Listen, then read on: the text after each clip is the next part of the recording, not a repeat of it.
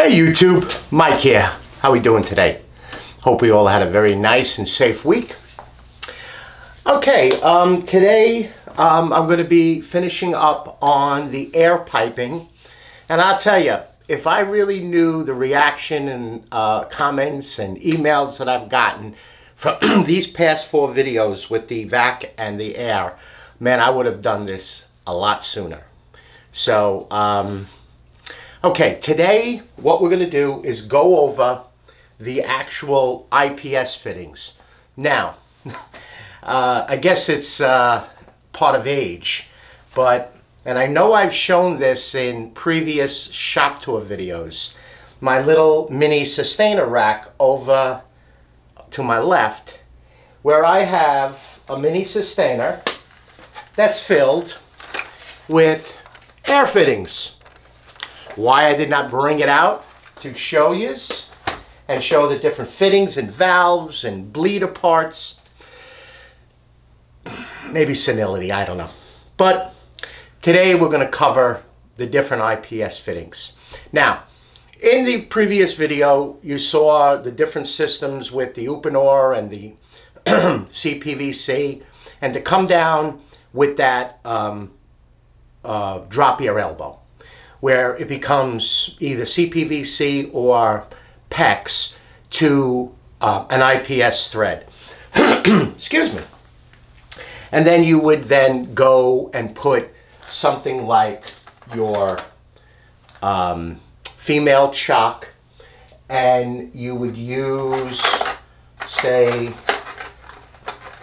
a 1/4" nipple. Now, this is just, these aren't brass. This is what I had on the truck just for demonstration purposes. And then you would use a 1/4 by 1/2 bushing, and then that would go into the actual chock, the drop your elbow. But what I mentioned and what I do not have is when you want to come down and make a drop. So again, I would highly recommend using a brass T, and you can get them 1/2 by 3/8 and 1/2 by 1/4 so that you can get your chock fitting in. But they do sell all different types of reducer bushings, reducer couplings, and actually reducer nipples. And we'll go over that in a minute. So, and I'll just give you an example. Here is a 3/8 female by 1/4" male, and it's an adapter coupling. And then here, let me find it. Oh, here we go. Here is a 3/8 male by 1/4" male nipple that actually has hex on it for you to use either an adjustable wrench or an open-end wrench to make it up. So you have your fitting that will come out of the, come down and come out from the wall. So the first thing you want to do is you need to reduce it, say, from 1/2 inch to 3/8. So you're going to get yourself a 1/2 by 3/8 bushing. And we'll go over putting the tape and the compound in a minute. Then you can put on your 3/8 by 1/4 nipple. And then you would screw on your chock fitting. Now you could use a 1/2 by 1/4 and then just a 1/4" nipple. But by the time this is going to go in about another 1/4 inch. So air is going to flow into here. And then you have your chock fitting. Then coming out of the bottom, here is the valves that, these are stainless steel valves. And again, I'm going to go over every of these little fittings. I'm going to tell you a very good place to find them. So now out of the bottom of this, you're going to use another 1/2 by 3/8 because it's a 3/8 valve. Then I have these actual 3/8 nipples, again, that have a hex for making them up. And where you find these is in Tractor Supply, Northern Tools, or if you happen to have a farm that with a supply house on it. And I have one right here, and that's where I get these fittings from, because they use between air and hydraulic fittings, and they stock them for all the surrounding farms if the guy happens to have a hardware store on his farm. So here is what you're going to do with your bleeder. Now, you can get something to reduce it down, and let me get that, here we go. This happens to be, and I'm going to show you what this one is for, but you can get a 3/8, or if you happen to use a 1/4-inch valve, you would screw that into there, and then as you can see, it's a barb fitting.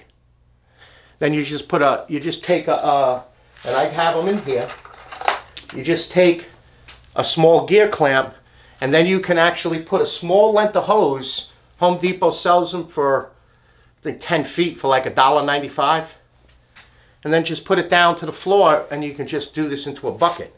So this would be your drain. Your air and your drain, and you can put it in any direction that you want if you make it up. So this would be the end of your line. This would most likely be, like if you're going to be hooking this to a tool, like Craig's pocket hole machine that was air driven. Any type, but if with a hose, again, your hose at the end, all you have to do is push one of these fittings, well, not one of those fittings, one of these fittings, and you can actually adapt one with a serrated with another hose.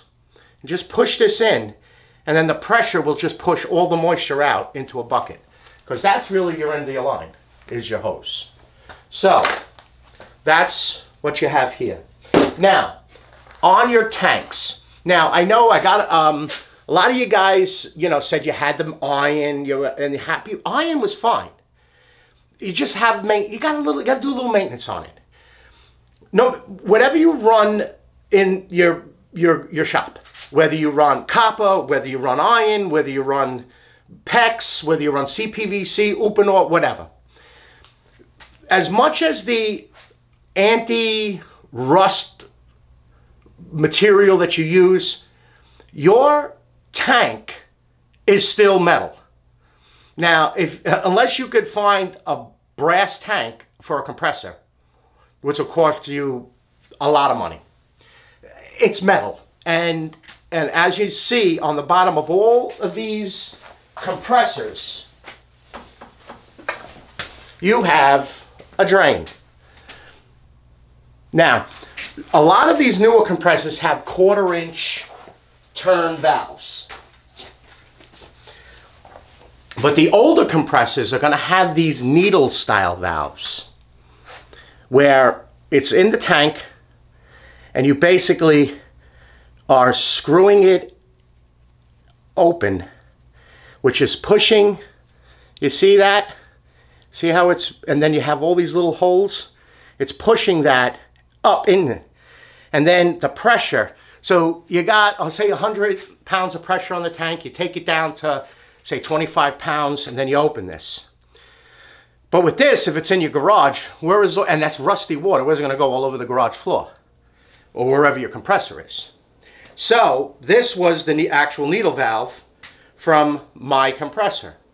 What I did, and you can find these in any store, and also automotive stores, Napa, True Valve, all of those stores that sell auto parts pretty much have these too. What I bought was this 1/4-inch ball valve that actually goes in 2 directions. So you have that way and that way. So there's only a stop on the bottom. So what I did was I removed the 1/4-inch needle valve and put on this 1/4-inch valve. Now, the reason it's 2-way is depending on the position of your compressor, because you always would like to pull it forward. And if it hits the tank, that you can actually go the opposite direction. So that's why it's in 2 different directions. It shuts off going 3 o'clock to 6 o'clock, and it turns on going from 12 o'clock or going down to 6 o'clock. So then what I did was I picked up this 1/4 inch IPS thread by Schrader fitting, Bob fitting, and I screwed it into the bottom of my tank. Then I connected a hose that was long enough to go out into my garden, and I just keep it tucked behind my tank. Then once a week I just take that hose, throw it outside in the garden, open up the valve at 20 psi, and you'll get air, and then all of a sudden you'll get that big surge of air shooting out with rusty water. Now, they do make for commercial compressors, and I had one of these on a big compressor I had at my shop in New York that actually is a timer, and it times the opening and closing cycle so that you don't have to do it and forget about it and let it go 2, 3, 4, 5, 6 weeks. You just pipe it right outside your building, and it's mostly used for the big automotive repair shops and car dealerships, and it automatically blows the compressor out once a week. Pretty cool. You can also get the swivel fitting. Now, I have not put one on, so I just bought it. And again, this thing was like $2 at the farm supply house, and what it does is it swivels, so that this is stiffer, and they do get loose after a while, but it swivels so that this thing will move in whatever direction. So if you're coming off this way, your pipe's coming down, and you're coming off this way with it. And then, as you can see, you can add a chock to it. So now your chock is to the side. It can come to the front. It can come to the other side. It can come on a 45. So it'll swivel in any direction. Now, chocks. What I do with mine, besides adding in here, you watch me when I use let me grab the large bottle. This is just too big. So I buy air tool oil, large bottle, and I transfer it into this little tiny squirt bottle I buy at Hobby Lobby. And I squirt a little bit of oil into my nailers, if I happen to use my air guns. You're going to get the oil into the chock, but I like to spray a little WD-40 into this chock. It just keeps it nice and lubricated, because what's in our shop? Sawdust. So when we're going to mate it with its male end, which I'm losing everything, it goes in nice and easy. Now these are brand new. Now you have them in brass, and you have them in this aluminum style. But as long as all of them have that actual, it looks almost like a diamond bevel, they will mate into each other. Sears does, some of the older Sears have, it's beveled and then flat. They will not go together with each other. But as you can see, it'll go together with each other, no matter which one. And then I do have one. You can buy at Home Depot, the Husky ones. They sell them in kits. You can get like 3 females and 3 males, and they make them, excuse me, 1/4 inch, and then they make them a 1/4 inch male, and they make them 1/4 inch female, depending on what you need. Now, I mentioned on my compressor that I have high flow chocks. And this is a high flow chock. Let me grab one of the other ones. And I have it, again, male and female. But do you see the difference? That's the difference in the chock. These are great for your tools. So everyone, all of your air tools, your nailers, hopefully you have the swivel on it, the ball. If you happen to have any automotive air tools, they're the ones that get the male. The female is on the hose. But the hose, that orange hose that I showed you, that's 12 feet long, what I did, it just comes as a hose. I bought, now these are like $9 a piece, but they're high flow. You see, look the difference. It's double. It's like literal. I got the drops today. You see, you're gonna fit it right inside of it. Maybe I'll drop that one too. So, you know, you buy two males, 2 females, put it on the hose, chock it from your tank to your pressure reducing valve and your moisture trap. Again, let me just show you this little moisture trap. This is a moisture trap. Like, this is 1/4 inch, and I'll show you here. See it, 1/4 inch, but it's high flow. It's almost a full inside, and every fitting has this flat spots for you to use, either like an adjustable wrench or an open-end wrench. So your moisture trap, and mine happens to be 1/2 inch. This is 1/4 inch. Then you have your drain to drain out. You have your filter. You have your clear so you can see the moisture in it. Just turn it on. That's off. Turn it on. It'll blow out. All of them are little barbed, so you can get a little hose on it. All right. What else we got in here? So, to show you some of the fittings, okay, here. To show you some of the fittings that I have, it's always good also to have, to keep plugs with you inside. And this is a mini sustainer with the insert, and I'll show you, I got an insert right here. Here's an insert. This has to be 1, 2, 3, 4, 5. So this is the inserts that fit into the mini sustainer. Woodcraft has them. So that fits right in there. But this one is 5. So I'll show you the different fittings that I have. Now here is, well no, this is a nozzle fitting, so that's going to be, see here's a larger serrated fitting. Why am I losing everything here? Where did that serrated fitting go? No, that's not it. Oh, here it is. Okay, so you see, I carry 2 different types. They're 1/4 inch, but they have a little bit bigger hose on them. Then I have these bushings, which are 3/8 by 1/4. Then I have the 3/8 by 1/4 female to male.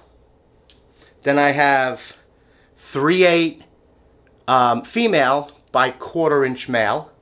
So keep one of each fitting so that you can pretty much put almost anything together when you are putting these IPS fittings together. Now, let's go over, we're not going to make one up because it's pretty simple once you get it on, but let me show you. All right, you want to put this bushing into this T. Any of the box stores, Home Depot, Lowe's, Ace Hardware, Plumbing Supply, you get yourself, this is the thin Teflon tape. They make them in different thickness, different widths. You want to get the thinnest that they make. And you want to get a small can of compound. I like to use, it's the white Teflon. I like this the best because it does not harden. It makes, the compound is a sealant and it's also a lubricant as you're making up the fitting. You're creating heat. So it's a lubricant. You want to wrap this tape in the direction that you're going to be making up the fitting. So you're going to be making up the fitting. Just say, I'm a lefty, so I got to do it this way. I'm making the fitting up this way, which is, if I'm facing it, it's clockwise. So, again, like I said, I'm a lefty, so I always do it. You want the tape to be pressure, so falling away from you, because as you wrap the tape, you're going to use the little spool to keep pressure on the tape. So you get it? Now, of course, this is a little more difficult with the smaller fitting. So then you go 1, 2, 3, 4, 5. And when you get to the end, put your finger here and push up. Because what you're going to do is you're going to push the Teflon tape into the thread. Then when you're done, take your finger, and just run it around the tape, and it actually molds into the thread. Then just take a little bit of compound. Again, don't, you're not Picasso. Just put a little bit of compound around it. Now also go in the direction that you put the tape on, because if you start going this way, you're going to catch the end, then you're going to unravel it. The compound is sticky, and it's going to catch that end. You get the compound on, and take your time. Make sure that it goes in smoothly when you're first putting it in. If you feel it start to bind, stop, back up. But I'm going to show you a trick in a minute if you happen to do what they call a cross thread. Put it on, take either your pair of channel locks, if you have an assortment of open-end wrenches, they fit on this, an adjustable wrench, make this up. Don't go like a gorilla. Make it up until you feel it get tight, and then stop. The compound tape will make up the difference. All right. Now, let me grab this old fitting that I have here. Say you have some old fittings. You took apart your air system. Somebody gave you fittings, and you want to use them. Now, remember, the air, there's a little bit of moisture in them. They're gonna last. It's not like you unscrew water pipe. It's all rusty, corroded. No, throw it in the garbage. Okay. You see on the end of it, I got some compound, I got some tape. That end, I'm clear. So what you want to do, you can actually take a wire brush, brush it, take some steel wool it. What we do, we have all fitting that we put it in, but then it's too short, we took it out, put it back in the nipple tray or whatever. We take our motor tool, your Dremel. Let's just call it a Dremel. It's a Milwaukee. And we use that small wire brush. And basically, we just, remember eye protection, I wear mine all the time, and then just go around the thread. Just go around the thread. You're not using a knife, you're not using a punch, you're using this wire brush. It's going to do nothing to the threads. Get it around the threads, around the threads, around the threads, and I just got hit in the face. Okay? There you go. Nice and clean. And now, let's grab our, grab our bushing. And see, nice and nice. Now, say you make the mistake of cross-threading it. Most of the time when you cross-thread something, you're cross-threading, I don't know if you're going to be able to see this. You have, this thing is too heavy. Let me get this one. You have what they call, let's see, can you see that? You have what you call a starter thread right there. So that starts the thread to start making it up. Threads are tapered. They're cut tighter in the beginning and a little bit more shallower at the end. So as you're making it up, it gets tighter. That's how it works. So just say you accidentally cross-threaded it. You most likely have jumped the first starter thread. Take a hacksaw, bimetal blade. This one happens to be, it's 32 per inch, 32 teeth per inch. Blech. So find the starter thread. It's easier for me to, if you see what I'm doing, find the starter thread and just run it back like that. Just keep running it back. Then take your fitting that you were using, and why am I throwing this back in all the time? Take your fitting and keep checking it. Take a fresh fitting, not the fitting that you're using, because you most likely have compound and stuff inside that fitting. So you just take your hacksaw blade and just run it over the starter thread like that. And what you're doing is you're spreading the starter thread. Now, if it happens to be a 1/2 inch fitting or a 1/2 inch nipple, and you happen to have a set of dies, you can run this in the die. because the starter part of the die is wider than the end. So it's going to grab and it's going to redo that starter thread. You can also run your finger. Now, I don't have nails. I bite my fingernails. But my uncle used to take his nail and he would find where it was actually jumped and then hold it, then take the file and just file it. But you have to do it with a fine hacksaw blade, and they're very inexpensive to keep around. And that's it. That's what you would do. That makes the thread back good again. And then you just take your, again, I'm going to do it in my direction. You just take your tape, put it on. I just know how to manipulate my fingers to do it. It is going to jump around a little bit on you. So you just do 1, 2, 3, 4, 5. Then we take our finger like this and we pull and push. And then of course, throw it down and we run our finger all the way around in the direction that you're going. And then take our compound and go in the same direction. Remember, you don't want any of the tape because that tape is thin. And it actually could, like, you know when you stretch a balloon, that's what it looks like. It'll get over and it'll actually impede the flow of whatever. I mean, remember, this is air or if you're repairing a water pipe at your house, it's the same thing. Okay? So, and then you just put everything into your, just say you got your moisture trap. Then you wanted to take, just say you wanted to put a valve in there. A little bit more tape and compound.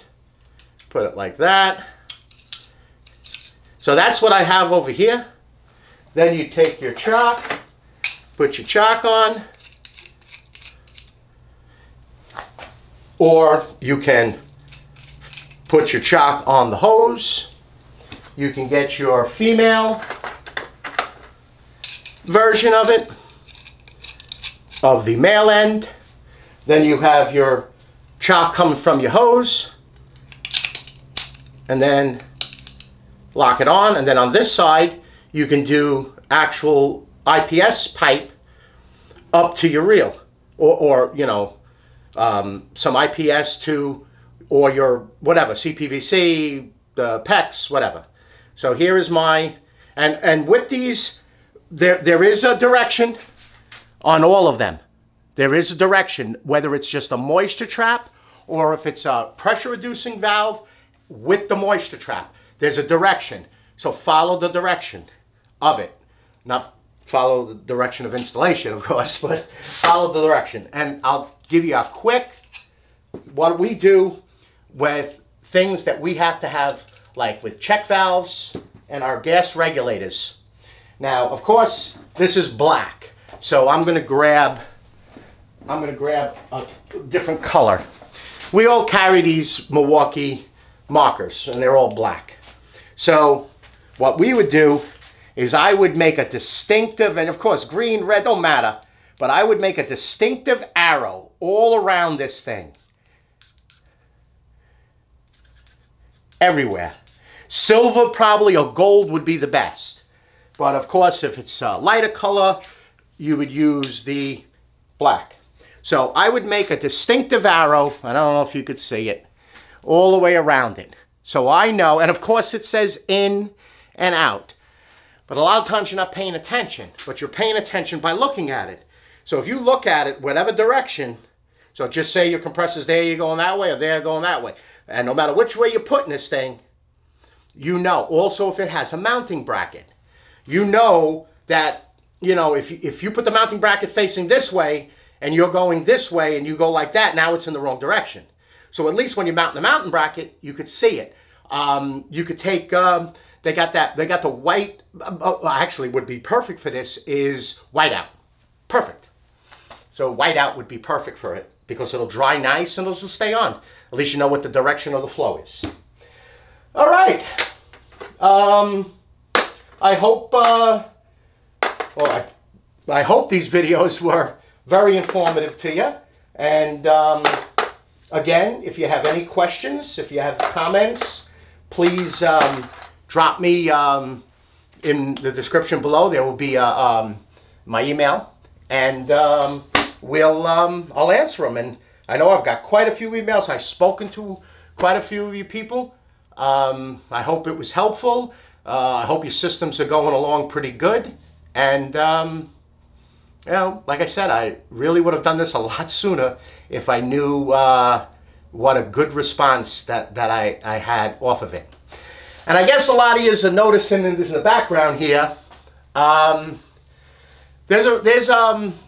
been racing radio control cars, NASCARs, short course trucks. I've been doing it for years. Kind of stopped. The NASCARs I really like because I'm a huge NASCAR fan. And I love racing the NASCARs. And we used to race out in Daytona Speedway right after the Daytona. So in 3 weeks, there was the Daytona Spectacular. And we used to, with the club that I belonged to, Thunder Racing, we used to race in the Daytona Spectacular, where we raced our RC cars in the pit garages. So we would actually set up our tables, and for the 3 years I did it, I set it up in the number 20 garage. And we would have a 350-foot track with a driver's stand, and people, I mean, we'd have tons of people watching us race an oval. We race truck, we race NASCAR, Legends cars. So the gentleman that runs it, Mike Borland, and if you guys want a really good Mike's weather page on Facebook, the guy is a phenomenal, he's like an amateur weather guy, but right on the money. So it's Mike's weather page on Facebook. He runs this Snowbirds. It's the largest RC race in the world. And it's here in Orlando, Florida, and it happened last week. It starts on a Monday, and it ends on a Sunday. They had 700, almost 800 entries, 1,600 cars, so that's like 2 or 3 cars per person. But I have never, ever, and they take the whole, I think the Renaissance Radisson Hotel. They take the whole hotel. You book a room, and it's in the conference room. They set up this wood and carpet, and they race oval on-road. They race a bunch of different classes. So I made up my mind, next year I'm going. So I pulled everything out of storage, and I started back with the radio control. And I really, I'm very passionate about rock crawling. And these are my rock crawlers. They're quite dusty. They're made from a company called G-Made out of Korea. They're probably one of the best, but look at the articulation of this thing. This is a competitive truck. They're slow, and it's the second largest RC group. The first is actually drifting. And if you guys want to see some really beautiful looking cars, just look up RC drifting on YouTube. But rock crawling, I mean, I'm going to actually set up a little course in my backyard where I have I can't grow nothing. So I'm just going to set up rock there. Put some plants, and I'll just have a little course. But this is my competitive, it runs off of a nickel cadmium battery, steering servo, speed control, motor, receiver. And then this one I bought because it's a Toyota Tundra. So this is what they call a trail truck. A lot of metal on this. It's all kit. But this truck, as you can see, I can put headlights in it, winch. You can actually put 2 people. And if you ever seen some of those movies, you know, where the guy's driving, but the RC car, and he turns and the guy looks, they make people that do that. They make girls in bikinis that sit in the passenger seat, guys, whatever, any type of guy to sit in the driver's seat and move. I have roof light, tail lights, grill lights, jerry cans. They make, you know, the sand plates. Here's the sand plates. This came with it, you know, to give traction if you're stuck. It mounts on the roof rack. I mean, you could set up this thing, cooler beer, barbecue. They make trailers, campers, and the guys go through the trails and they do courses. The reason I really like this, and it's better for me, because one, you follow the truck, and you don't have to like, they make rally cars where you got to run. But these things, you just walk really nice, and it's very slow. And, you know, take points off if your truck falls. But it's really good. And I used to do it at the track I ran. Actually, it's not too far from me. He had probably about 125-foot course. And I mean, there's bridges you go across, telephone poles you got to navigate across. It's an obstacle course with these things. And they were pretty nice. And it's not, you know, they can get very expensive, but you know, there's a lot of ready-to-run kits that you can purchase for like 250 bucks. It comes with radio and battery. You charge it up, and if you have rocks in your area, see, Florida's flat, so there ain't no like rocks and stuff around here. We got to kind of make them ourselves. So, okay, but I'll keep you posted. Oh, let me show you what I'm going to race. Besides the NASCAR, and I bought it, and the rest of it's inside. This is just the cab of it. If you guys are familiar with the Euro trucks, like the Scanias and the Mercedes and the MAN, they race those turbo diesels in Europe. Well, this company called Tamiya makes one, and it's a stock class. Whatever's in the box is what you put together, and it comes with a speed control, it comes with a motor. All you have to do is put the receiver and a steering servo. You could put bearings in the wheels and the transmission, and in the diff, because it's four-wheel drive. But that's it. You cannot put anything else on there, so everybody's equal. And I have one, and it's all together. That I'm just I got to do an inside coat on it, and I'm going to race that. So I'm racing 2 classes next year, the oval, a NASCAR, and the on-road. I really don't care what I do. I just like doing it. So, all right, YouTube. Again, I'd like to thank everybody for all the likes, all the comments, and all the subscribes.